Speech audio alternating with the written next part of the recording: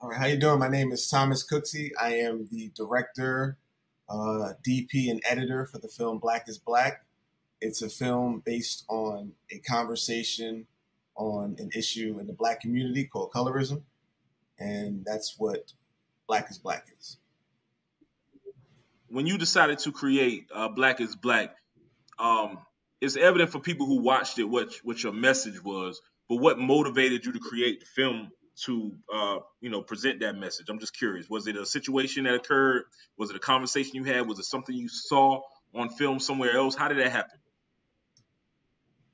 So it was basically the issues of 2020 and every year before that, just being all the police brutality against Black people, all the negative topics surrounding Black people, and me and my friends, the writer Taj Lewis, we have discussions about we can't control that. What can we control? And one of the things we can control is colorism in our community. So we've had this conversation a couple of times before, but then the writer, no, one of the actors in the film had a little argument with his friend. One of the actors is light skinned, one of the actors is dark skinned.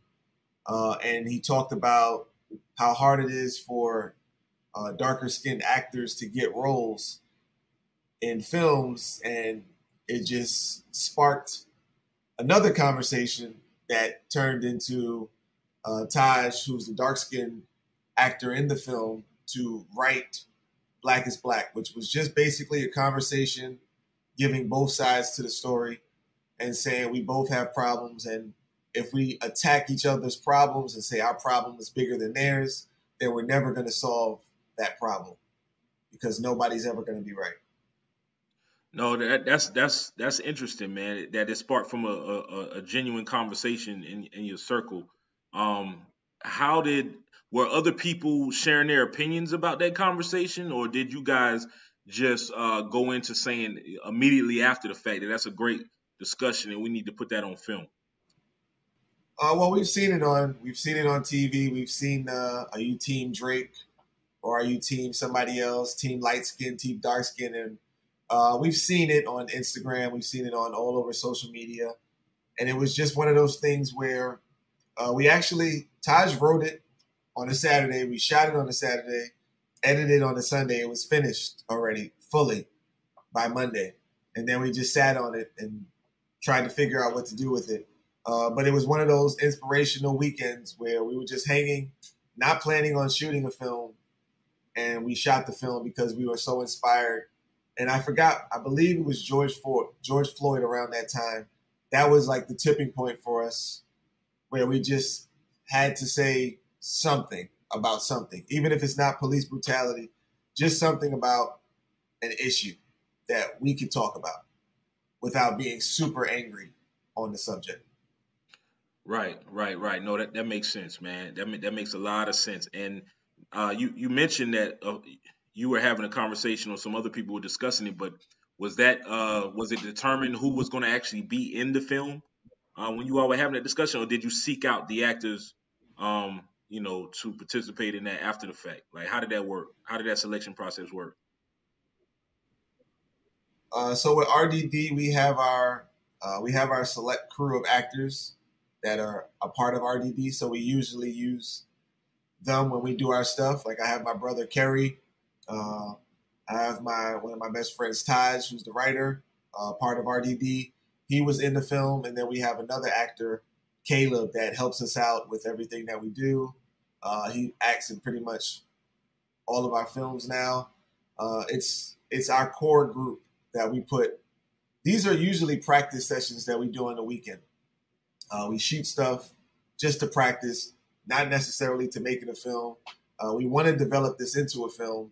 No, we want to develop this into a web series if we can get the funding for it. But right now, it was let's shoot something, get our acting practice in, get our writing practice in, get my shooting practice in, and that's what Black is Black originally.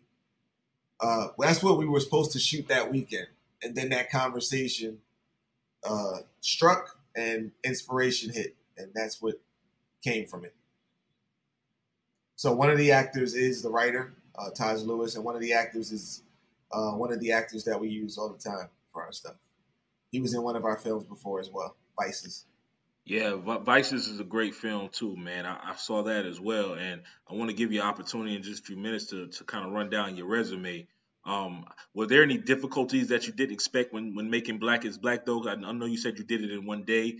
It might have spawned from a practice session. Um, but were there any No, difficulty in carrying that film out the way that it went?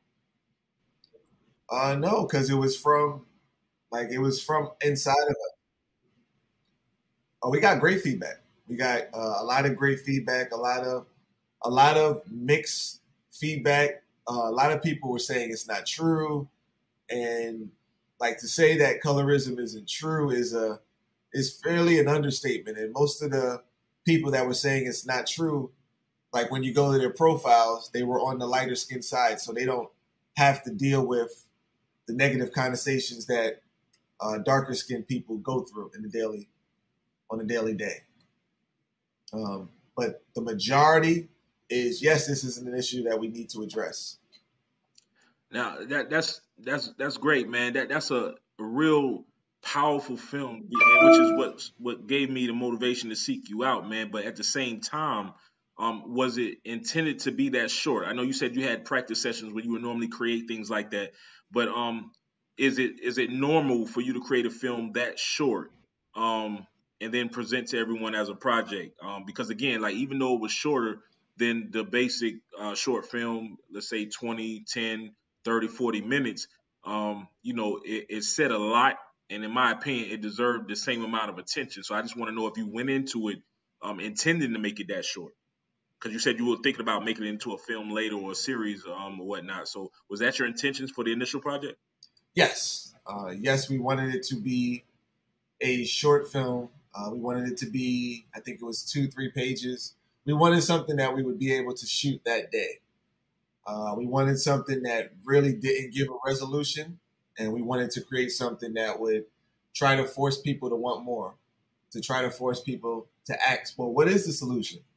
Perfect. If you give us a little money, we could try to figure it out. We may not have all the answers, but maybe we can have some that can give some resolution to questions that people are asking.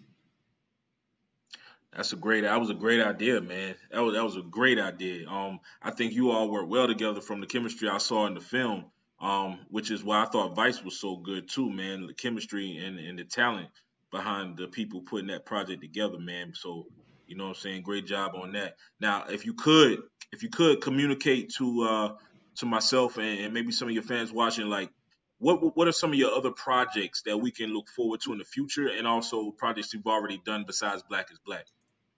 So Vices, like you said, that was written by my brother Kerry. He's an actor. He was one of the guest actors in the film. He wasn't the lead role. The lead role was Caleb, the light skinned actor from Black is Black. We still have Swipe that's available on Amazon Prime. It's also on our YouTube if people don't want to look on Amazon Prime, but Amazon Prime has the highest quality version. And we are currently working on a film called Acting a Fool, which is starring his first starring role. My brother Kerry will be starring in Acting a Fool, and that's basically a film about a struggling actor who gets himself in an awkward acting predicament. And I don't want to give too much. We haven't really figured out the log line, but that's supposed to be a semi-thriller uh, dramedy. We like to do dramedies. We like to make people laugh a little bit on a dramatic subject matter that needs to be discussed. And then we have the Black is Black series that we're also trying to push and figure out how we can raise some money or get a producer to back us for that because we do have a series idea for that. That's cool, man. And if you and your group come up with a tag that you want to add to to solicit those funds and communicate through your social media, please let me know.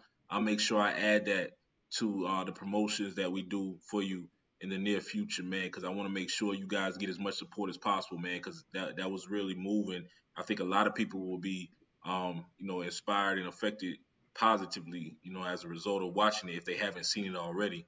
Um, I wanted to know also if you could answer this question, man. What made you get into filmmaking? That because that varies from person to person. What caused you to get involved? I'm just curious. I've told this a million times, and it sounds weird to me saying it now, but I can say it fast. Senior year in high school, I was in a media class. I had to take media class or economics. I was like, oh, I don't want to do extra math. I'll do media. It seems easy. I thought it was easy. It wasn't easy, but it was hard fun. So I enjoyed that, but I still enjoyed forensic chemistry growing up. So I went to school for forensic chemistry, did very bad in forensic chemistry, realized I was not going to be a chemist. I went home sophomore year and I watched Forensic Files, a different version of Forensic Files, because I love Forensic Files. I love CSI. Those were some of my favorite shows. But I watched a different Forensic Files and it was boring to me. And I was curious why it was boring to me. And that's when I started researching on the production company behind it. And I'm like, oh, they're telling a story to make this boring subject interesting. And that's why I thought I liked it. So after I had that realization, that's when I started going harder in film. And I tried to switch my major to media production, but I learned nothing in film in that. Me and Taj, who I also went to school with, decided to shoot our own stuff. And we basically learned everything from trial and error and YouTube University. So that's how I got into film. And then after we graduated, I realized that this is what I wanted to do, even if I didn't get paid for it yet. Wow, that's a great story, man. That's real interesting, man. That's real interesting, and that explains why you go so hard. Because I mean, to go into for this to be a passion and not really doing it for the money, man, like that speaks volumes. That speaks volumes on your talent and your intentions behind it, man, and why everything's coming out such as Black is Black so well.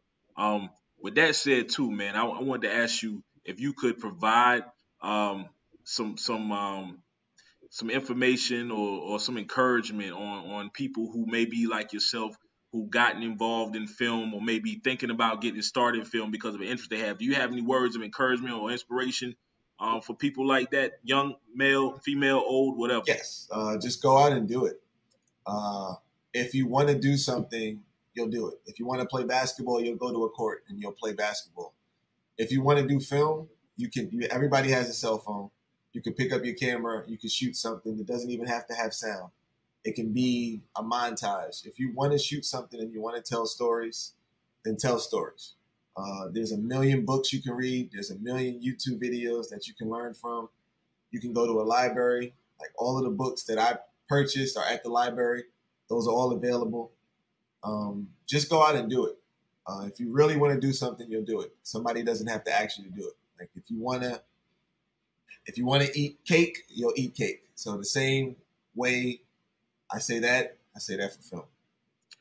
That's good stuff, man. That's good stuff, man. And I think it's a lot of people hearing this, and then also whether they watched the movie before or the short film after the fact, man. I think they'll be really inspired, bro. That's why I'm thankful for your time. I know we had some complications with our schedule, but look here, man. That means you're busy. You handling your business. Same over here. So yeah, I have no problems, going through those